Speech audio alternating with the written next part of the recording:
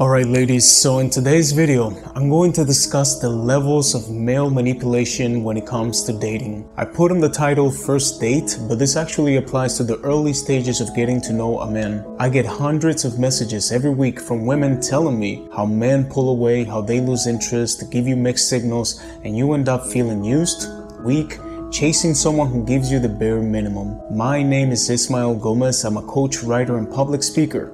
And I'm here to tell you ladies that you have to be very careful about who you welcome into your life. Because some men, the wrong kind, will test you in deceiving ways meant to steal your power and make you codependent. And if you want to avoid falling into that trap, pay attention to some of the red flags that I share with you in this video. So let's begin.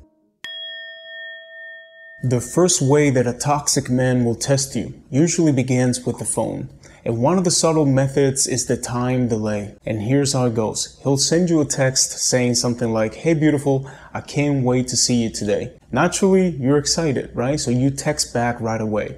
And then you hear nothing for hours and even sometimes a day. So while you're waiting for a reply, what usually happens is he posts something on social media, or maybe you see that he's online on WhatsApp, or you see that he read your message, right? And he knows this. He knows, and still he doesn't text back. So what do? What many of you do is you respond with the dreaded double text. Instead of waiting for him to reply, you send a second reply to his original message, and then he finally ends up replying. But now, the dynamics are that you're chasing him and he finally gave you his attention. So why does he do this? He wants you to be reactive. By chasing his attention, you're demonstrating that you believe that he has higher value than you, and he wants to move you off center to see how you respond. Now, if he does this once, don't block him, okay? Or cut him off completely, right? Like, we always want to give the benefit of the doubt at first. Maybe he was truly busy, or maybe he's the type of guy that watches a lot of this toxic dating advice online on how to get a woman. I mean, ladies, if I were to show you some of the love advice, okay, that men are being given here on YouTube, your head will explode. Actually, you know what? Let me show you a quick example.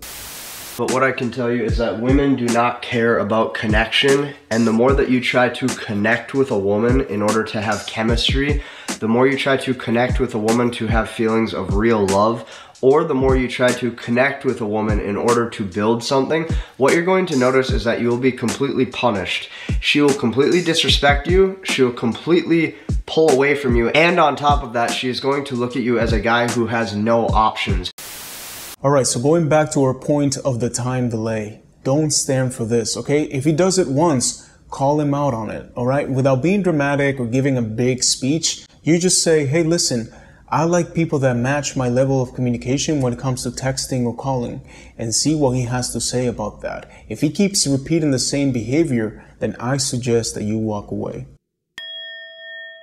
The next way that a toxic man will test you is in person during the date. And this level of manipulation can come in a variety of flavors. He might casually mention an ex-girlfriend, for example, who sounds like a supermodel or someone who's very successful. This comparison is designed to make you feel insecure and inferior. So don't be fooled by this attempt to shrink your confidence. A genuine connection is built on appreciating each other, not diminishing one another. He might also challenge you in an uncomfortable way. It could be a verbal challenge, like you might share that you like pop music, for example. He might go on a rant about why pop music is terrible, why you should never listen to it. He wants to see if you're willing to stand firm in your beliefs, or if you bend under pressure, trying to be agreeable so that you don't offend him. Another version of this is a backhanded compliment. You know, saying something like, "That dress looks great, but I bet it would look better in white." Or, "You're smarter than you look." I mean, many of these comments are crafted to induce overthinking and trigger anxiety in you so the other person can feel in control. And finally, on a date, he might also test you by pushing for physical intimacy. Maybe he's holding your hand, maybe it's a kiss, maybe he's more aggressive than that. But a low-value man will rush to get in your pants because he wants to see how comfortable you are setting your own boundaries and how easy it is to break them when he applies pressure. Something that I can tell you is that a high-value man doesn't take pleasure in forcing you into something that you're not comfortable with. He takes pleasure in knowing that you're secure enough to say yes or no and sticking to it. And when you finally do say yes, the experience will be that much better for both of you because he knows that he's earned your trust and that now you really want to be with him. A situationship with a man is pretty much when he's getting all the benefits of a relationship without having to commit to you. Now, why would he do this? Simple, because you allowed him to. Ask your grandmother if she was ever in a situationship. Explain it to her and see what she says. By the way, this happens to men too. Don't think that this is a woman problem. But I don't know about you, but for me, it's all or nothing. Anything in the middle, I walk away from it.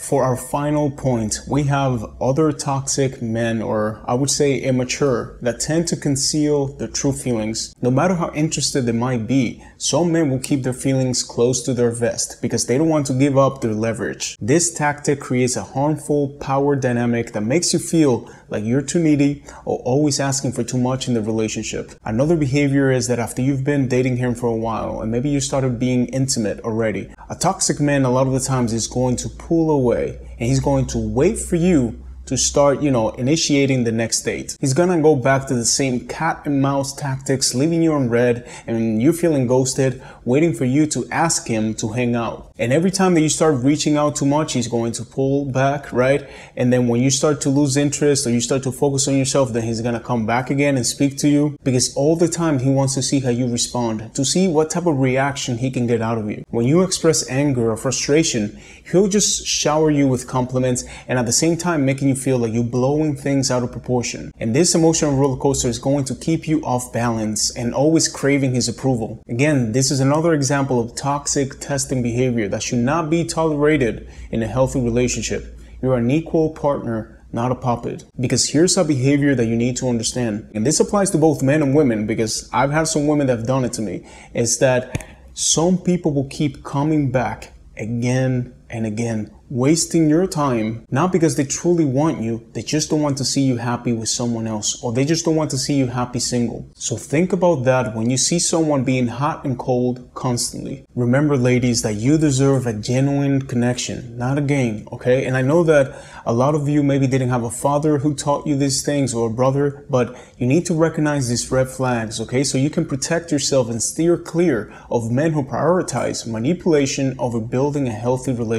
Trust your gut and don't be afraid to walk away if something feels off. The right person will appreciate you for who you are and not try to play games with your heart. I promise you that when the connection is right, everything feels almost effortless. Alright, so that's all I have for today, ladies. Thank you so much for subscribing to the channel. I'm glad that you chose me to learn about love, dating, and relationship dynamics because like I always say, for your relationships to change, you need to change. Have a beautiful day.